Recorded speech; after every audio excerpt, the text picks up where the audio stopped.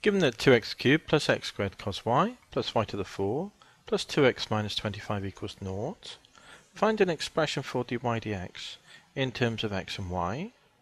Given that x equals t cubed and y equals 2t squared plus 5t to the 4, find and simplify an expression for dy dx in terms of t. Show that there is no real value of t for which dy dx equals 5. So here's the question here in summary form. So let's have a look at it then, shall we? We need to get dy dx first in terms of x and y. So let's have a look at that then. So part A. So let's differentiate this implicit function then. So the 3 comes down to be with the 2 to make 6x squared. Now plus, this is a product. Let's use the product rule, u. The v dx, cos goes to minus sine of something, multiplied by the something differentiated, plus, that's u to v, plus v, cosine y, times du, which is 2x, isn't it?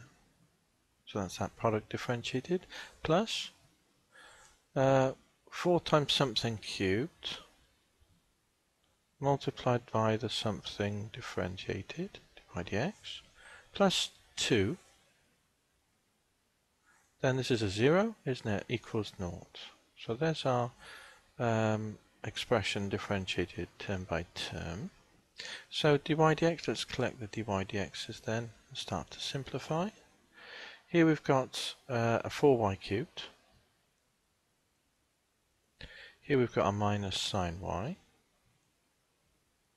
So that's that one and that one taken care of. Now that equals, let's move everything else over the other side. We've got an x squared here as well, so I need to put in an x squared there with the sine y.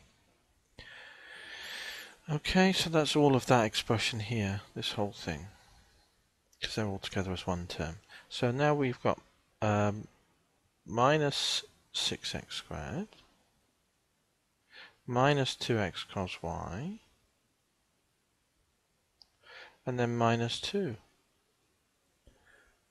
Okay, so that's good.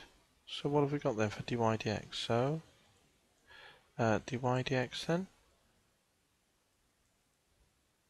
is equal to, well, it's going to be, I'm going to run a plus through all of this, so it's 6x squared plus 2x cos y plus 2 over this stuff here, but because I've run a minus through here, I need to run a minus through this bracket, so I'm going to write the second term first, x squared sine y, and flip the sign of course, and then the first term second, minus 4y cubed.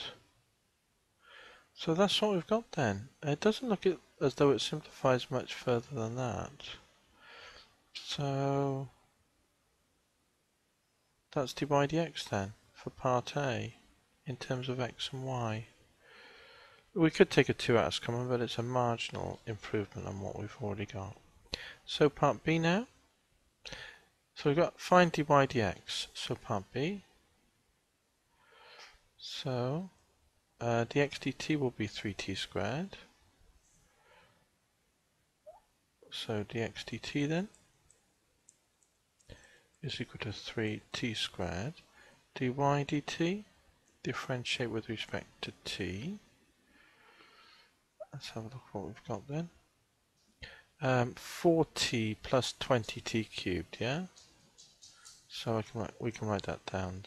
4t plus 20t cubed. Let's just look at that again to be absolutely happy with that. So 2 comes down to make 4t to the 1. The 4 comes down, 20t cubed. 4t plus 20t cubed. So dy dx then. Divide one by the other. Divide this by this, of course. 4t plus 20t cubed over 3t squared. There's a t common top and bottom, so we can cancel by t. So it's 4 plus 20t squared when we take a t out from the top, and underneath we'll take a t out from the bottom. We've got that 4 plus 20t squared over 3t. So there's dy dx then. Show that there's no real value of t for which dy dx equals 5. So here, let this equal 5. 4 plus 20t squared over 3t equals 5. That implies that 4 plus 20t squared, move the 3t up, equals 15t. So that implies then we've got a quadratic here, 20t squared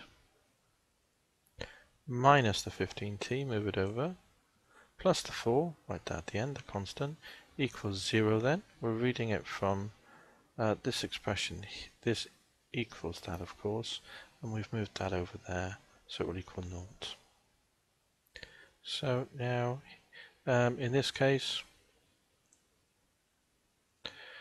we think there's going to be no real roots. There are no real roots, since the discriminant will be negative, won't it, if there's no real roots. So b squared is minus 15 squared. Needs to be less than, for there to be no real roots, 4 times a, which is 20, times c, which is 4. So is 225 less than 84 is 320? It is. So yes, there's no real roots to give dy dx equal to 5.